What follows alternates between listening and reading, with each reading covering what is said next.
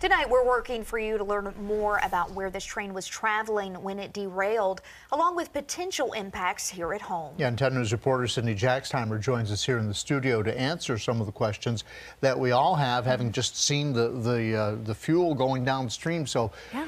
Looks serious. What more can you tell us about this train, Sydney? What a scene. I mean, still a lot of questions here. What we do know at this time, we are told the train was traveling from Newport News to Charleston, West Virginia, and then was scheduled to travel back down south to Danville. Now, take a look at these photos. The fiery sight is from the diesel fuel from the train's engine, nothing that the train was carrying.